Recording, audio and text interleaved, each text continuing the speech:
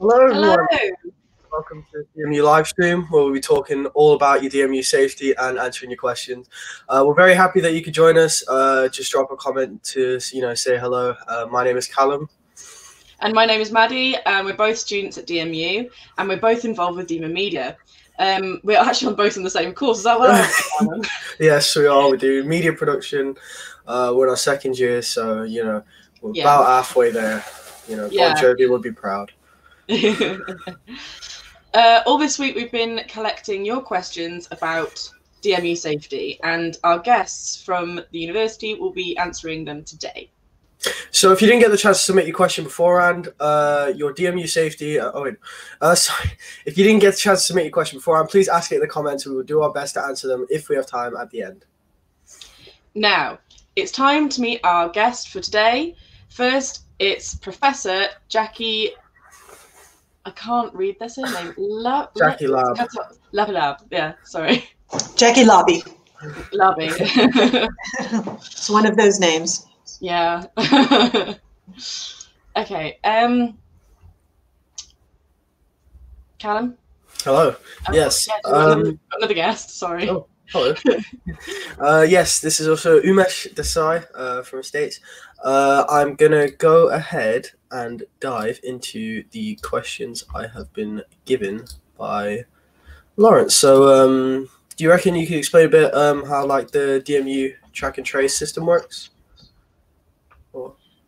No, hang on, Callum. We've got another guest coming in. Yeah. Wait, oh, do we? Okay, right. Yeah. Sorry, I thought we were going one at a time. No. Sorry, we've got another guest. Is Devon? Yes, is that how you pronounce it? It's B. Donovan. Hi. B. Donovan. Yes. Who's going to tell us all about the Good Neighbours Network, and then finally we have Laura Flowers. Is that how? Laura Flowers. Yes. Hello. Thank you everyone for coming. Welcome. Sorry, you had a little hiccup there. My bad. I'm really sorry. Do you want us to maybe say a little bit first, Maddie, before we go into the questions about just sort of introducing a little bit about your DMU safety and some of the things that we've been developing? That'd be great. Thank you. Right. So I'll start. So I'm Jackie Labbe. I'm PVC academic at the university, and basically that means that I have responsibility for your academic experience across the board. So thinking about your teaching and learning, about the various things that you do while you're on campus that are associated with your learning, thinking about, for instance, your study spaces, and anything really to do with what it means to be a student at DMU. So just wanted to say a little bit about your DMU safety. There will be plenty of time to ask questions, so anything that I don't cover, then by all means, I think will come up in the questions anyway. But I just wanted to talk in general terms so far that all of our advice, guidance, and information about how we've prepared our campus and how we've been thinking about what this academic year would look like can really be found on your DMU safety. It's all about keeping each other safe. So quite early on, we developed a shared commitment approach, which basically means that we think about what it means to be on campus together, what that means in these very difficult times when we can't interact in the same kind of way and where we have a lot of limitations on our physical behavior. So our shared commitment is really about looking out for each other and thinking about these things at all times when we're on campus. Because we knew that we would not be able to approach your teaching in exactly the same way this year as we would have done in the past. We've been preparing all summer long for the blended learning that you have hopefully started to experience now. And this basically means trying to achieve a balance between your on-campus learning and your online learning, and then achieving a balance in your online learning between the kind of live learning and the pre-recorded lectures and other materials that you're able to access. When you're on campus, and Umesh will be able to say more about this as well, we've put a lot of thought into what it means to be working and learning on a socially distanced campus. So if you've been around so far, you will have seen that the pavement is laid out in sort of with directions on where to go. All of our rooms and buildings with one-way systems and directional arrows about how to get through the buildings in the safest way possible. All of our teaching rooms are laid out in a socially distanced pattern.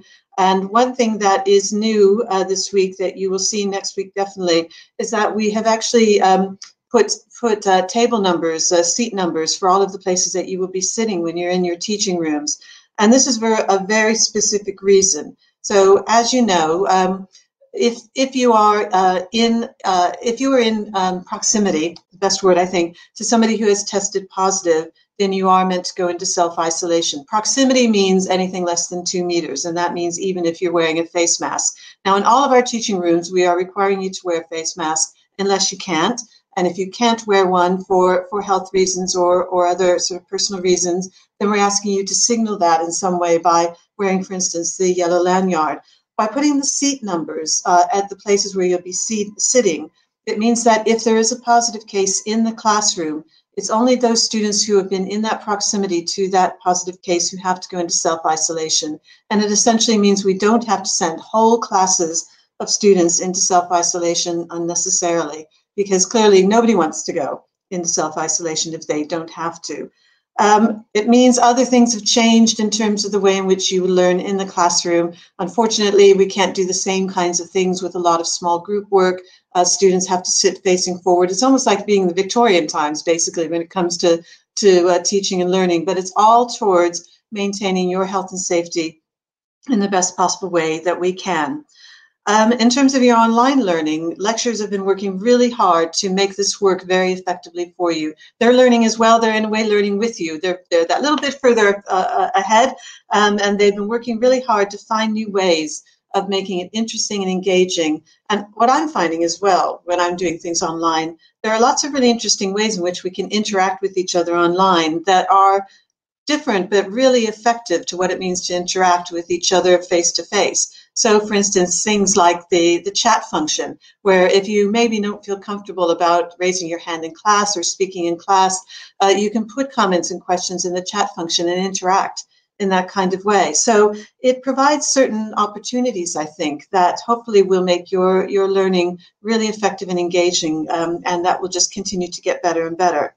Now, I know for some students who might be in self-isolation, for instance, or might be having difficulties actually reaching campus, and you can't be here for our on-campus teaching, when you've got that kind of very legitimate reason, all of the face-to-face on-campus teaching is meant to also have a virtual version made available and posted probably after the meeting of the face-to-face session, so that you can at least get a flavor of what happened in the class that you missed. And I know very much from talking with colleagues within faculties that they think about this really carefully, because they know that it'll be different to pick up a virtual version. And in some classes, maybe more practically oriented classes, they're thinking very hard about how to make sure that if you've missed something really key about learning how to use a piece of equipment or learning how to work with certain materials, that there are ways to get that learning to you in a different kind of way. And finally, just to say that we are very well aware that things are changing in the country almost on a daily basis, it feels like. And that does mean we need to be actively planning for what might happen if we had to move more of our teaching than we currently have online. So I really want to just hope that you feel reassured that all of this thinking is going on with your lecturers, that they're thinking very much about what it might mean if the classes that are currently on campus have to move online, and that there is a plan in place so that you won't be left hanging and that your learning outcomes can still be achieved. So I'm not going to say much more than that from now. I'm going to wait for the questions to come in and hand back to Callum. Okay, sweet. So I believe now we're going to speak to Umesh about from Estates, I believe. Thank you, Callum. My name is Umesh Desai. I'm the Director of Estates and Facilities, and my role is to ensure that the campus that you're studying in is safe and COVID compliant. So throughout the summer, my team and I have been working extensively across the campus, making sure that we put measures in place to ensure your safety and your protection. So if you've already been around campus, as Jackie mentioned earlier, you will see signage around every building to guiding you which way to go, which way not to go, etc. There'll be signs showing you how you should sort of maintain washing your hygiene, washing your hands. There'll be arrows pointing you to the right direction, but that's more than that. So it's all about actually the guidance documents what you should do, what you shouldn't do. We've put screens up throughout all of our buildings to protect you and also members of staff from not coming into contact with each other. We've actually removed furniture in a lot of places so that you're physically and socially distanced. And there's a lot of extra works that we've done. It's not just academic buildings that we've done safety measures in. Our leisure facilities and our sports centres have also had works done to them as well to ensure that you can enjoy some of the pastoral work and the social side of things in a safe and compliant manner as well. Visit our catering outlets. We've made sure that they are socially compliant and also safe as well. You'll see screens there, and the staff are there more than well, waiting for you to sort of help you when you need to. Our IT labs, they're all open, and they've all got wipes and sanitizers, liquids there, so that when you go in and you want to use IT kit, you're entitled to go and wipe down the kit beforehand and also before you finish. So you'll find lots of measures on our buildings, including hand sanitizers around our buildings.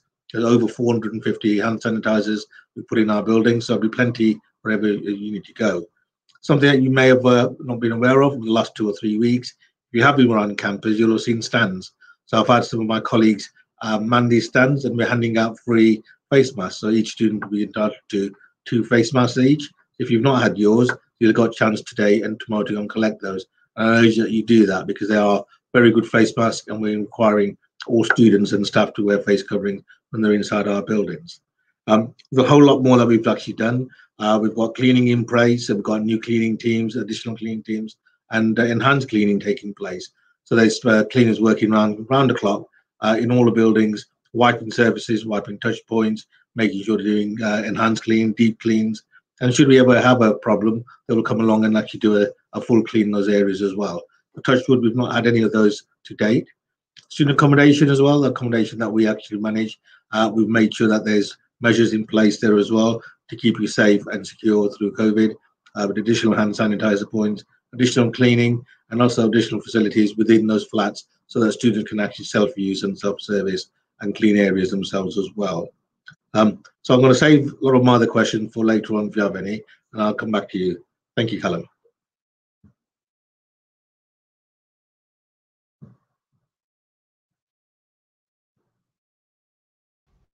Okay, I thought my mic got muted, but okay. Technical gremlins then. We're now going to speak to Fee Donovan about, what was it again? The Good Neighbour Scheme. Good Neighbour Scheme, that was it. Thank you. Yeah. And that's about students, yes. Isn't it? So I'm Fee Donovan, I'm Head of Public Engagement, and we run the DMU Local programme, which is community-based outreach and schools-based outreach. So students can volunteer to help communities. And one of the things we recognise is that students are their own community right now. And in response to a couple of questions and some queries, we decided that we'd set up the Good Neighbour Network, which is really where students can volunteer to help each other out. It can be a mix of practical or emotional support, or even just referring people who are new to Leicester or new to university or living in strange accommodation and are isolating and having, a sometimes quite lonely time, to reach out to them and be that good neighbour. It could be picking up a parcel or just being a friendly and listening ear at times. We also think it's quite a great way for students to get involved in a network of volunteering and organising their own communities of support, because that also gives you a bit of skills and developing your own leadership and engagement with others. So we've just started the scheme, and we've had quite a few sign-ups already, and we're running briefing sessions for people who want to take part and sign up. And you can sign up by contacting local@dmu.ac.uk or actually via the Your Safety website. There's a link on there to the My Gateway opportunity. But one of the things we recognise is this is about you helping each other, and you might have different ideas about the kind of practical and informal support that you might want to deliver to people who live either in your accommodation block or in your local community. And we think it might appeal, and it certainly is appealing to, I think, about 50 students so far have signed up since last week. So there is a growing network and community of people who want to be those good neighbours. And I'm sure there'll be questions arising really as we move through. But from my point of view, I'm quite pleased to see so many people wanting to help each other, because I think that it is a difficult time and unfamiliar situations are happening, particularly for people who are new to the city or new to university. And it's nice to see people wanting to reach out and help each other. So yeah, sign up via the link and we can tell you more about the scheme. I'm sure there'll be questions later that I'm happy to answer. So thank you. I think back to Callum. Thank you very much. Alrighty, and last but not least, we have Laura from the DSU.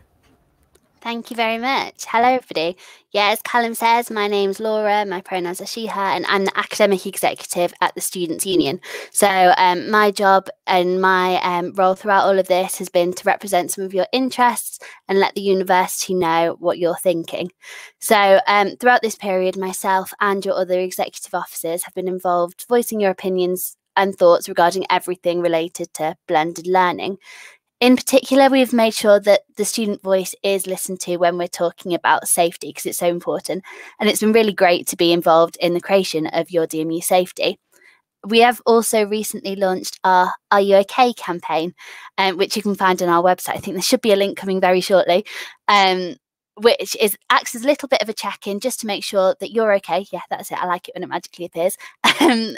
It's a check-in to check on how you're doing, your welfare, and if there's anything that we can do to support you academically as well. So if there is anything that you want to bring up, you want us to work on, please let us know via this link. Today, I'm really happy to be here, and I'm also happy to answer any of your questions surrounding student voice or student experience that I'm sure we'll hear shortly about soon. Yes, back over to you, Callum. Okay, sweet. And now I believe it is time for the Q&A session. Thank you very much, everyone, for giving your piece. Now we're going to move over to the Q&A session. So we've collected your questions all week, but if you didn't get the chance to submit one, leave it in the comments. We'll do our best. But on to the first question. So every time I've been on campus, I get the NHS notification saying that I've been exposed and it feels unsafe. I'm pretty sure I can answer this one. So when exposure login is switched on, if you have whether an Apple or an Android phone, so you go into your settings and you enable COVID exposure login, which is what I believe the NHS app uses to give you notifications. For example, if you've come into close contact with someone who's tested positive. Sometimes it may seem as though these messages disappear or don't come up, but they're just default messages to make sure that the tech's working. Does anybody else want to say an extra piece on this question at all? I'm happy to say something. I mean, I've gotten this kind of message as well, and the first time I got it, I thought, oh my God, what does that mean? And I thought, do I instantly go into self-isolation? It just seemed to come from nowhere. And I think it's probably one of those kind of things where probably maybe a little bit more clarity of explanation would have been helpful coming from, say, the government around something like this. But it's not an actual message of exposure to COVID. It does seem to be just a default kind of message that reassures you that the mechanism is actually working. So there's no need to feel unsafe from the point of view of getting that message. It's just a mechanical kind of thing.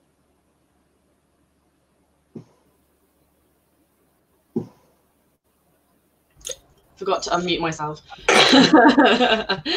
Our next question is, will you move more teachers online if we enter a tier 3 where students will have to go home? Now, Jackie and Laura, I believe your expertise on this, so I'll let one of you two answer this one. Yeah, I'll start, and then Laura, if you want to pick me up on this that I don't get. So basically, the tier 3 seems to be operating slightly differently in the various parts of the country where it has come into effect. But the one thing that hasn't happened in any of the tier 3 areas is that educational settings have closed. So even in tier 3 parts of the country, universities remain open and universities remain physically open as well. So you may have seen that some universities have decided to put their provision online for a short period of time, say for a couple of weeks. That's been the university's own decision, and it hasn't really had anything to do with the tier that the city might be in. But the tier itself doesn't mandate the physical closing of campuses, and indeed the government is quite clear that it wants educational settings to stay open because education is basically about the most important thing we have going on in the country right now. So if, for instance, Leicester or the region were to go into tier 3, that wouldn't automatically mean that we would have to put things online. And it actually would also not automatically mean that students would go home. The capacity of people to travel from place to place is also one of those things that seems to be sort of geographically different depending which kind of tier 3 you're actually in. What I can say is that were we to find ourselves in that kind of situation, we would have extremely clear information for every student as well as every member of staff about what it actually meant and what you could expect and what those next stages would be. And if I just go back to what I was saying earlier, we are very well prepared for if we do need to move things online, then your teaching will still go on. That's part of the plan that every lecturer is working towards. But tier 3 in and of itself doesn't necessarily mean that. And it doesn't necessarily mean that suddenly people do leave their university towns for those who have moved to them and go home. Laura, did you want to add anything to that? I think you've covered pretty much everything, but just to sort of reinforce that we are working really hard to support you and ensure that your voices is heard through this. So please don't worry. If there is the case that we do need to move online, we'll be working with the university to create those clear communications telling everything what happens. But at the minute, there's no indication that that's going to happen. Thank you very much, ladies. We're now going to talk about halls. So can I stay in halls during my 14-day quarantine? I'm an international student, so I'm one of these people affected by this. I'm in halls at the moment, and I'm going to hand this question over to Umesh. Thank you, Maddie. So absolutely, if you're international students, one of the countries that are requiring quarantine, then you can stay in the halls without doubt, and you don't need to pay any fees or your rent for the first 2 weeks. So that guarantee we have given as a university, but you have to be one of the countries that are actually still on that quarantine list, and there's no problem with that at all. Thank you very much. Callum, I'll let you read this one. Okay, so what are the university's plans for potentially letting students go home for Christmas break? So I believe, does anybody want to go ahead and pick this one up? I'll have a start on this one. So basically, students are grown-ups, and so it's not up to the university to either let or not let you go anywhere, really. If we don't yet know whether the government will have some guidance or point of view on this, but unless you're in self-isolation, which means obviously you're meant to stay put and isolate until you know where you stand in terms of whether you've contracted COVID or not, your movement is really your own business. What we would say is that as long as the university is in term, we would like you to stick around, because otherwise you will miss out on some of your learning. And in particular, if you're not on campus, you won't be able to pick up your on-campus teaching. But the university is not in control of your movements in this kind of way. So you live where you live, and you obey, obviously, the national restrictions that may be in place. You think about the rule of 6, where that's still allowed. You don't mix households, etc. But in terms of that kind of the movement from, say, here to home or vice versa, the only thing that might impact that might be something that the government might decide to recommend. And if we're in that position, then again, we would make sure that it was absolutely clear what your options are, what it means for you as students, and that would be whether you're living in halls, in either our own halls, in the nominated halls that we work with, or indeed if you're in private accommodation. We just want to make sure you really understood what that kind of thing would mean for you as a student. Fair enough. Very well answered. Yeah.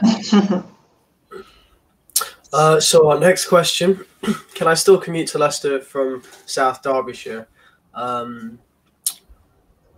Would anybody like to this one at all? Okay, there you go. Yeah, I can certainly attempt to sort of answer that one. So again, as Jackie mentioned, it is down to the government restrictions and whatever they're putting in the local areas. As far as I'm aware, there aren't any restrictions from Derbyshire coming to Leicester, and the government is very clear throughout this pandemic. They want to keep universities open. So in order to keep them open, students are going to need to come to campus. If that means traveling from South Derbyshire to Leicester, that's absolutely fine because that's something they want to continue to do. I would advise people just to check any local restrictions they may have in their area that they're travelling from. Yeah, thank you very much. What should I do if I can't see my online classes on Blackboard? Now, me and Callum know exactly all about this, don't we? In media production especially, we've got quite a lot of mix of like online courses as well as in classes. So we're trying to find lectures and labs that haven't been uploaded yet because it's not quite the right day or whatever's going on. Who would also like to put a little input on that as well? Jackie and Laura? Yes. And I'm happy to. Oh, no, you start, Laura. You start. I think it does completely depend on the issue, whether it's sort of like a tech issue in the case that you'd have to contact ITMS, or if it's more like of a program-based issue in that just say like your modules aren't appearing, you perhaps haven't been registered onto the right ones, you need to speak to your program teams. Jackie, is there anything else I think you want that's to true. add on So to that? if it's say you're timetabled online learning and you can't get onto it, then it's probably something to do with some kind of either timetable issue or, as Laura said, an ITMS issue. And you would go to ITMS, you go to your program leader just to figure out, well, where does it actually lie? If it's the kind of online pre-recorded material, it might be that it's just not there yet, but it will be there yet. So everything is meant to be uploaded by no later than Thursday at 4 o'clock of the week before you need the material. So we're in week 3 now. If you've got classes next week that you would have lectures that relate to that, they should have been uploaded by today's Thursday, by today at 4. And so if you check earlier, you may not see it. But it is also the case that we've got answers to a lot of these kind of IT-related questions in our IT student handbook, which you can find on Your DMU Future. And also, if you haven't yet taken the How Do I Learn in a Blended Environment mini module, you should also take that, because quite a few of these kind of questions about what do I do if this happens or what do we do if that happens, those are answered in these kind of things, either the handbook or the module, or sometimes in both those areas. So I would really encourage you to explore the Your DMU Future website, looking for these resources, take the module, because a lot of answers are going to be answered just by doing those two things. Sweet. So a big question, how can I join a society this year? So I believe, Laura, will you have the best? Yes. So you can join a society by going to our website, which is demontfortsu.com, clicking on Get Involved, which is at the top, and on there you can find a list of all of our sports teams and societies, and you can join it through there. They're all super active on social media as well, so if you do have one specifically on mind, you can contact them there and see what they're up to and get involved. But I'd really encourage you to do so. They're wonderful. Yes, especially in Demon. Yes, Demon Media is our choice of society. I wonder why. Who do I tell if I test positive for COVID-19? And who would like to do this question? Dee, do you want to pick this one up? Pass it over to you. Oh, your mic's not on. Your mic. Okay, I think I'm there now. Sorry, I forgot to unmute myself. So there is an online form if you test positive for COVID-19. There you go. Safe Trace notifiers just come up on the screen beautifully. And also you're advised to contact your student advice centre as well and your faculty.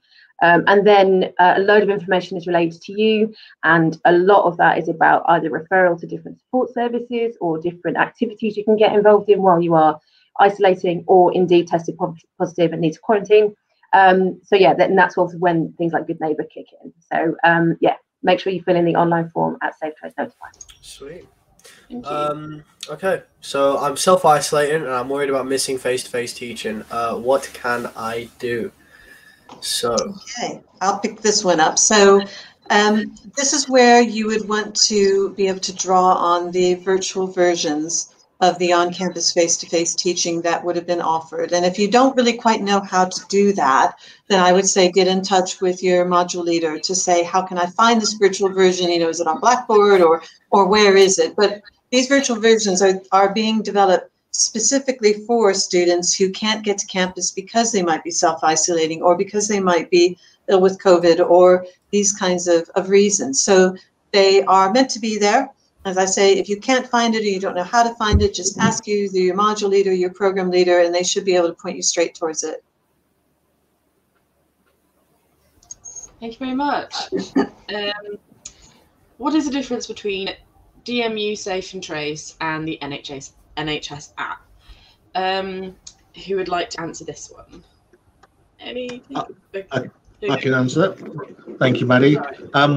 So the main difference, there are a number of differences, but the main one is the DMU Safe Trace, as it says in the title, is a university Safe Trace app, whereas the NHS one is a national app that's been released by the NHS. So, sorry, that sounds a bit obvious, but that, they are the main key differences there. The NHS app actually looks after sort of mainly the public buildings, where the public are accessing buildings, and not all of our buildings are accessible by the public. So you'll see that app in people like places like the campus centre, the food village, and the library and the gym. You know, other places won't have the NHS app in our buildings. Whereas the DMU one is something that we've actually designed and introduced ourselves to help and track students ourselves and understand where they've been within our buildings. And you will find these apps and posters all over campus and all over the place. Do be mindful that these apps are actually different zones, so they may not be always obvious. Sorry, but when you go from one area to another, you do need to keep clicking onto these apps so that you can record where you've been. And this is to help us and you to track if there is an outbreak or a problem as to where you've been, so we can go and do a clean, etc., rather than having to close whole buildings or whole large areas down for no reason. So do download both apps, do use them both important, and make sure that you actually use the DMU Safe Trace app as you move around different buildings and to different spaces, because each code is slightly different. Thank you very much. Sweet. How can I volunteer for the Good Neighbour programme? I want to help. So, Fee, can you tell us all about that, please? Yeah, sure. I think I mentioned it earlier on, and you can sign up via the My Gateway link or by emailing us at local@dmu.ac.uk. And I think I mentioned, but you sign up, we'll tell you a bit more about the scheme, and then we'll tell you what it involves really and how you can build your own community of support. There's quite a few people already, so you get to be, you know, connected with other volunteers as well, which might be quite nice and help you maybe make some different friends. Bit like a society or a sports team, or it's just another activity that you can get involved in. So yeah, sign up via that link and we'll send you all the information that you need. Thank you very much. How can I make friends if I can't socialise? Well, that's a very good question. Who would like to take this one on? I'm happy to start it. So you can still socialise if you've got flatmates. You can socialise with your flatmates. So I'd really encourage you to chat to them and get to know them, perhaps if you haven't already. But I'd also encourage you to look at what we're doing at the Students' Union. So we're currently holding events like weekly Netflix parties. We've also got some really interesting things planned for the next couple of weeks. So keep an eye on our website and our social medias for that as well. But you can also, as I mentioned earlier, make friends through societies. I mean, Maddie, Callum, you're both in Demon, aren't you? Yes. Have you had good opportunities of making friends through that? I'll switch it round. We've had our first DMU social, Demon social. That was a online quiz. So we post a link on our membership page, which is just sort of Demon, either TV, Demon Radio, Demon FM, or just Demon in general, or even Demon Magazine, because we've got 3 different strands. Forgot to mention that. Well, 4 now. 4. It's 4. Oh, yeah, 4. Completely forgot. Yeah. But yeah, no. We've managed to get, I think, a few new members in there. It's all about confidence, really, because I know quite a lot of freshers are very awkward, you know, being new to everything and not knowing a lot of new people. We are trying to possibly get some in the works where we have 5 freshers to each producer, but we're working on how we can sort of do that at the moment. But to be honest, when it comes to doing your course and making friends via your course, I would suggest the Facebook groups. because you'll have a Facebook group within your course and have everyone in there sort of letting you know what's going on. I mean, I know for me and Callum, we've constantly been out of it, trying to sort out where we are, what we're doing, this, that, and the other. But we've made a hell of a lot of new friends this year, I'd say, from either being in face-to-face classes or just being online with people. But it's all about, I say, confidence and just sort of wanting to talk to people. Yeah, definitely. I was gonna say as well as that, you know, there's other groups like New to DMU on Facebook and stuff. Society Facebooks as well. But like Society is a big one as well. Like one of the freshers won the pub quiz social that we did. So you know, it's never been a better time to get involved. But yeah, no, genuinely like societies, Facebook groups, stuff like that. In the absence of what seems to be face-to-face socialization. Stuff like that, like Facebook groups, like societies, are probably the best way of like, you know, getting socialized with other people. I know like places like Demon, very good place to start, but you know, of course I'm going to say that. Not biased at all. I love that. If I could just put a plug in as well for the learning side of it, because there's also socializing through your learning. So, for instance, if you've got your either your online or your face-to-face modules, there are ways in which you could use that to get to know your course mates a little more closely as well, and you know, put together, for instance, virtual study groups and that kind of thing, because that's also going to help in terms of anchoring some of that learning. Whereas, you know, in the past, you might be able to leave class together and go and have a coffee or whatever and talk over, you know, what it was you're just learning. You can still do that in a virtual environment. It's a little, maybe at first feels a little more artificial, but the more you do it, the more you get used to it, the more natural it does feel. And it's a good way, I think, of also just talking through what you're learning as well. That's one of the best ways to really kind of anchor it in your memory, so that it doesn't go away. You know, it sticks with you. So just making best possible use, I think, of what is there to socialize in a kind of different way. But the opportunities are still there. They're just they look slightly different. Oh yeah, sorry. Quick plug also so for DMU Active, actually, and sessions like that are already running online. And also, we're trying to put on through DMU Music you know, playlists and online provision around sort of enjoying that kind of musical experience together. There's lots and lots of things, and I think, yeah, just need to kind of look out for them and recommend them to each other. Thank you. Well, we'll move on to our next question, because we've stayed for a long time on this one. How can we access mental health support through DMU? I think that one we can direct at Laura, is it? Yeah. Yeah, I can cover that one. Yeah, of course, that's absolutely fine. So you can access our single point of access appointments through My Gateway, and they're just a place for you to be able to go. They're usually 45-minute appointments, and it's an opportunity to discuss your situation with a member of staff who's trained to chat with you, and they'll be able to point you to where you need to go next. So whether that's perhaps if you need counselling, if that's you need perhaps mentoring sessions or anything along those lines, they can help you do that. So yeah, that's available through My Gateway. Yeah, it's important to say that none of that kind of student welfare provision has gone away. It's just being offered in a slightly different format. But as Laura says, it's all there for you. And we're really well aware that right now students' well-being is probably maybe feels a little more shaky than it might have in the past. And there's a lot of work going on within campus, within student services, to make sure that you do get the support that you need. Can I just add a couple of things as well, please? Also look at your Healthy DMU site as well. Yeah. Again, the wealth of information support there. One thing I would say to students in halls of residences who may be self-isolating, these groups we just talked about here, there's friends groups, etc. Make use of them. You know, talk to them. Don't keep things bottled in yourself. You know, there's always someone out there who can help you. So no matter what your problem may be or issues may be, don't think you're on your own. Always talk to somebody, because if you don't, then we won't know what the issues are. And I would definitely encourage you to do more of that. And also, you know, just look after each other in your flats. And that's one way to certainly help each other from a mental anxiety point of view. Just be there for each other. Definitely, yeah. Definitely, yeah. So we're gonna move on to a few questions from the comments now. So we have one from Ali Alaid. I'm really sorry if I butchered that, but it says, "Hi, is there a possibility all lectures become online and there is zero face-to-face teaching anymore?" Well, essentially, yes, there is a possibility, but we're not anticipating that because we're working very hard to be able to maintain our blended environment, which means, again, that balance between on-campus and online learning. In some of these things, we would be sometimes at the mercy, really, of government decisions that we have no control over. And if we were in that situation, then we would do what we needed to do. But we would always be making sure that your learning carried on and that your learning outcomes could be met.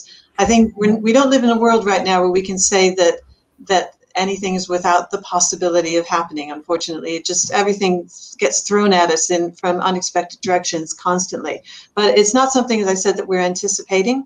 If we find that we're in that position, your learning would still carry on, and that at the very first opportunity of returning to the blended offer and the face-to-face on-campus offer, that's where we would be. Thank you very much. We've now got a question from Lister? Don't know if I got that right or wrong. I'm not very good at my reading. Is uni going to be closed earlier?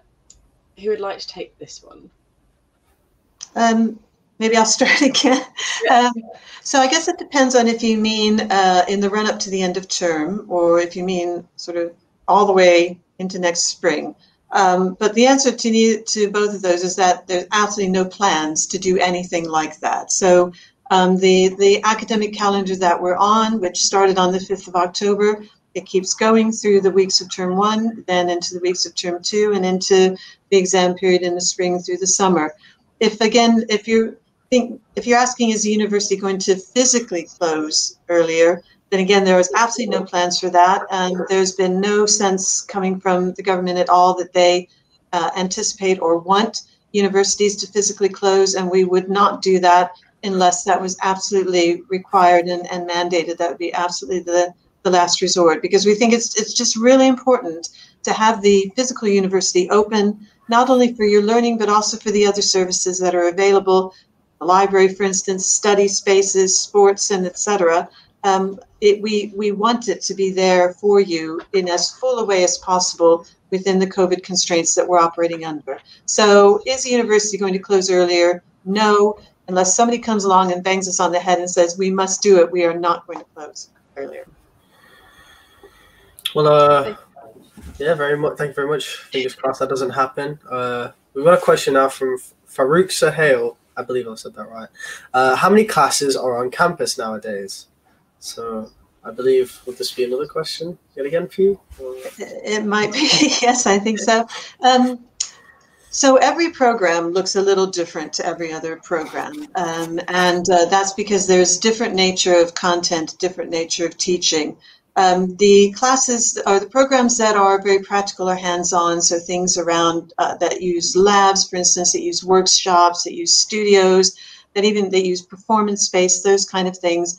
There's more of that kind of teaching on campus than there is the kind of teaching where you would, for instance, go to a classroom, a seminar room, and have a kind of discussion-based kind of chat. So things that are more like in the humanities or in the social sciences. So there's more on-campus teaching for those practical sessions than there are for the classroom sessions, that we would call them. But there is also on-campus teaching for the classroom sessions. So it would be difficult, we'd have to kind of go program by program to really enumerate it. So there is a variety there. But we very much wanted to make sure that for those programs where you kind of really needed to be in a space using stuff, that we prioritized getting that kind of classes on campus so that you could carry on with the kind of learning that you were doing. And, this also includes things like, for instance, media broadcasting, because you have to get your hands on stuff sometimes, don't you? You can't always just do it on the other end of the computer. So we've done the best that we can to try to achieve that balance, again, between using on-campus facilities and using online opportunities. Thank you very much. Yeah. I was going to say, like, media production is one of those courses that got, really left out. Really, I think, a bit awkward, yeah. But we're working through it. But Laddie, I'll let you intro this question. Okay. Can you read the name for me? I believe it says Venushan, who said Venushan. Yeah. Sorry, no questions so far. But students, I want to say I really appreciate DMU's community to our safety. commitment. Oh. That's great to hear. I'm really glad that to hear you say that, because it's absolutely top of the commitment pile, right alongside offering you the strongest possible teaching that we can within our constraints. But you know, those two things, twin pillars of what we've been working on for this year. Definitely. We've got one now from Asian Stat, which says, how does DMU ensure health and safety in the student dormitories? So I believe, Umesh, would this be a question for you? Okay, thank you. So we have halls at the university, dormitories at the university own. We have them with our sort of partners, our nominations, and then there's a wider population of accommodation out there. And what we can definitely say is that we've got strict policies and procedures in place that actually have been adapted to make sure that they are compliant and say health and safety and COVID compliant. From a safety point of view, certainly within our halls, we have monitors that actually patrol the building during the evenings and nights, so there's always somebody around the halls. A lot of our private providers have got security services that actually and building attendants that are actually walking around the halls as well. There's a shared commitment from all of us, and we meet on a regular basis, and we actually share issues and challenges and how we overcome those as well. So we're learning from each other as well, and what are good practices, making sure that these providers are actually all doing the same as well. So we are making it safe. The safety is a two-way thing. So, we can do our bit, but we need you students as well to behave in a safe manner as well and look after yourself and follow the guidelines. So as long as you do that, then we can commit to making sure that you are in a safe environment. Thank you very much. And just waiting for my next question. Considering sports, what are the safety measures in place? Would that be a question? Yeah, I'll take that again as well. So thank you, Maddie. No problems. Again, leisure comes in within some estates areas. So we have sporting facilities indoor and outdoor, and it's one of the few things that were the last to be sort of relaxed from a government point of view. We have been working extensively with various sporting bodies. Each sporting body is slightly different in terms of what their requirements are, whether it's football, basketball, table tennis, gym, etc. Or swimming pool as well, and outdoor sports. So we put measures in place to deal with that. What we have done in our leisure centre is made sure that you can only book activities. You have to book in a slot, so you have to go online, book your slot so you can go in there. If you want to use a gym, you'll have a 1.5 hour slot, so you go in that time, so that we're not overcrowded in the space, making sure there's a minimum amount of people within the gym area, as well as the classes, whether it's Pilates, yoga, etc. There's a reduction in numbers, so we're COVID compliant and social distancing. And again, you book yourself on that and make sure that actually, we're there. We've got wipes, we're cleaning the areas on a regular basis after every time somebody uses gym equipment or the class equipment. That's all done. In the swimming pool areas, it's absolutely safe to use. And, we've had confirmation from the local authorities that we've got no problems in using these facilities as well. So by all means, look at our website. They'll give you times, dates, and as to what activities are possible. Some activities are not possible yet because of team events. I think there are issues regarding the rule of 6, etc. So you can't have football game 5-a-side. Well, 5-a-side's fine. You can't have live football games inside. So again, do look at our website, and you'll get more information on there. You can also download the DMU Leisure app, which also connects with the swimming pool and the gym and everything, because I have that and I'm going to the gym quite regularly, keeping fit, keeping healthy. And you can book on there and sort of have members sort out your membership as well, if you want to join it as well. I thought I'd put it out there quickly. Thank you very much. Japet, is that I believe Fee, you had something else to add? Yeah, I can. Thank you. I'm coming from DMU Sports. Thank you. So yeah, Umesh is right. He's covered a lot of it. It's genuinely took it all really seriously, and all the different sporting regulations and the rules from the sporting governing bodies were adhered to. So all of the sports club information is now available on the DMU Sport website. And there apparently, I'm the head of DMU Sport is texting me, which is brilliant. Over 40 clubs and DMU Active to get involved in. So everything is still running, and we're able to kind of ensure your safety as far as possible within the rules and regulations. So yeah, just go to the website DMU Sport and check out what they're saying. And your teams, if you are a team member, will be able to help you as well. Thank you very much. Sweet. Okay, I'll hand over to Callum for this one. Okay. So the question is, how have classes been split up for safety? Yeah, I'll pick this one up. So one of the very first things we did all the way back in, I think it was April or May, Umesh will tell me exactly when we did this, because we knew that we would have to be coming into the coming academic year with social distancing in place.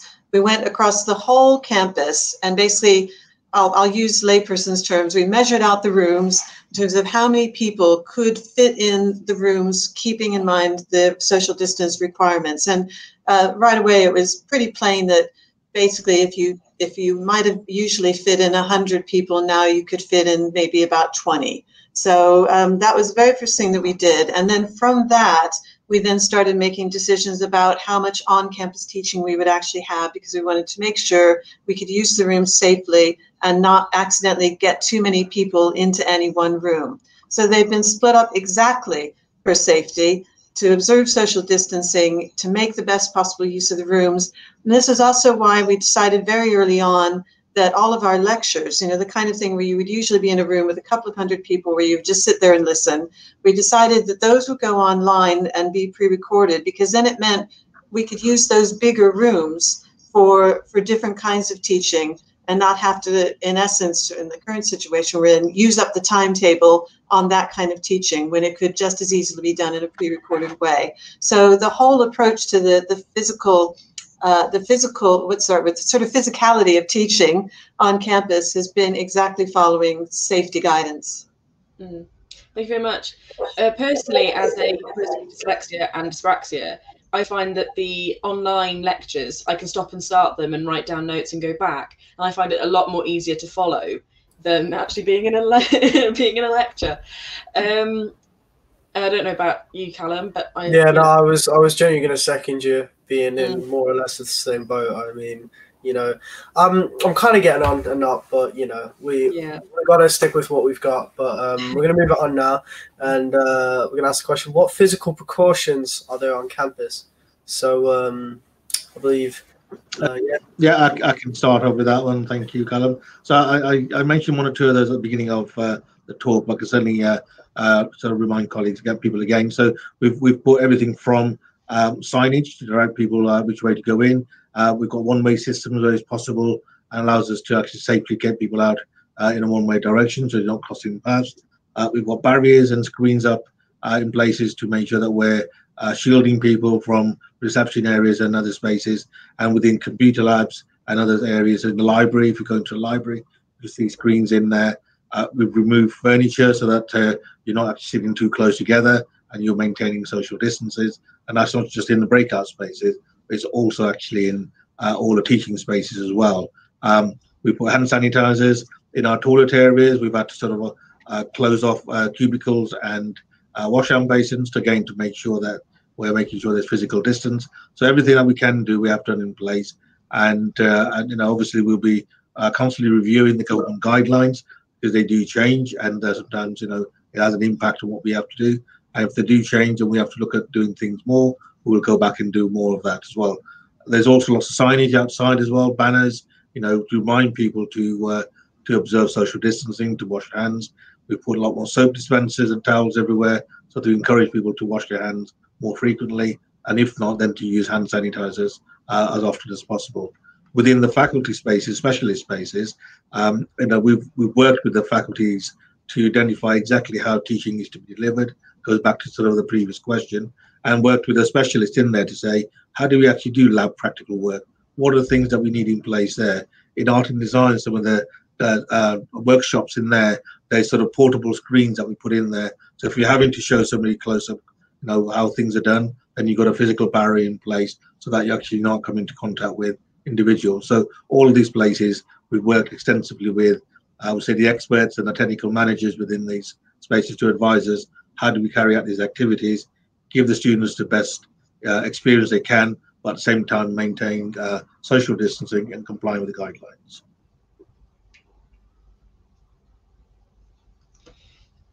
Thank you very much. Is there any support available for students with poor internet connections to help with blended learning? Now, my internet is not the best. I don't know about you, Callum. It's very temperamental. Actually, I'm quite blessed. Well. But who would like to take this question? There you go. I'll start with that. So yes, there is. But so what we've put together, and again, you can find out more information about this in the IT Student Handbook and also through Your DMU Future. For students who have equipment or internet issues and aren't able to get onto campus to say use the free Wi-Fi that's available across all of campus, there is a process that you can kind of apply to. It's kind of IT hardship scheme. And what that means is that you would demonstrate your the issue that you're having, and then we would find out if there was a way in which we could help to support you to make sure that you could access the blended, the online elements of your learning. We would in the first instance expect students who could to basically use what's available on campus, so using EduRoam, using the Wi-Fi, and we put together as well a kind of campus map that shows you all of the places on campus that you can go to study and to use quiet spaces and to use the Wi-Fi. So these are available rooms, available spaces in all the buildings across campus, and showing you when they're available. So that, for instance, if you also might have a day where for maybe a couple of hours in the day you've got something on campus and a couple of hours in the day you've got something online, and you're thinking, does that mean I've got to run back and forth from home or something? There you go, library.dmu.ac.uk. Get it out my mouth. And if you go on there, then you will be able to find the list of where these spaces are. So the first port of call is really to use what the university has to offer you. You don't need to stay at home if you can get to campus and make use of the Wi-Fi, make use of the study spaces that are available. Thank you very much. Does the university plan to hold exams as normal this academic year? Who would like to take this one? A lot do seem to come to me, but that's to be expected. Exams as normal. So that's one of those really interesting questions. Exams will be held where they have to be held. If by as normal you mean sort of trooping everybody into very large rooms and sitting at desks very close to each other and for 2 or 3 hours to take an exam, quite possibly not. You may have noticed that a couple of weeks ago we ran an online student consultation about, did you agree if we should plan for an online exam period in the coming spring and summer? And the huge vast majority of those who answered, some 3,000 odd students answered, a huge vast majority said, yes, we should definitely plan for this. And we are going to plan for this because who knows where we'll be in the spring. If you need to take an exam, we need to make sure you can take that exam with the best support possible and in the best situation possible. If they need to be online, we're going to start planning now so that it will work to the best possible effect in the spring. Yeah, and if I could just sort of follow on from that point, we'll completely, throughout the way through, we'll make sure that we're doing what's best for you sort of academically, but also definitely from a safety perspective as well. Because at the end of the day, we want you to be able to succeed, but we want you to be really safe whilst doing so. Yeah, definitely. So that's all for our live stream about Your DMU Safety today. Thank you for watching, and thank you to our guests Jackie Labbe, Umesh Desai, Donovan, and Laura from DSU for joining us and answering questions. Thank you very much again. Thank you. Yeah. So remember, you can find out more about Your DMU Safety on the website dmu.ac.uk/Your DMU Safety. So that's all from me. That's all from Maddie. That's all from us. And we will see you soon. Bye-bye. Thank you. Thank you. Bye.